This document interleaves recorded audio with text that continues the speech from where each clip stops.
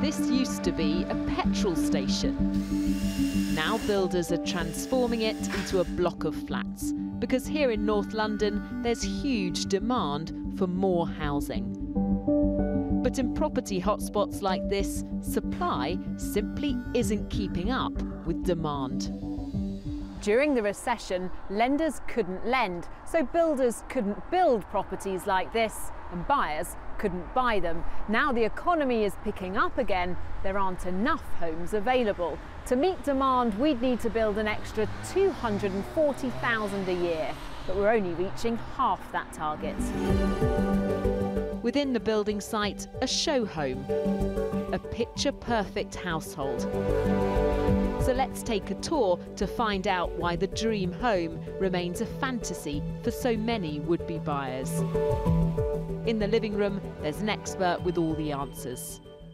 The demand just a little short time ago, of course, wasn't there. Now there is the demand, but you can't just turn the tap on. If you were suddenly wanting to build 250,000 properties a year, even if you are able to with planning, where's the skills base?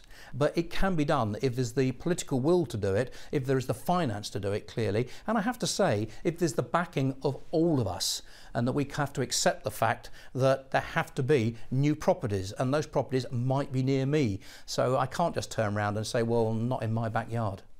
Finding land to build on is a constant challenge. Over in the kitchen is a development consultant who searches for suitable sites like this. He says it's still too difficult to get planning permission. There's a lot more that can be done, but it's still taking far, far too long.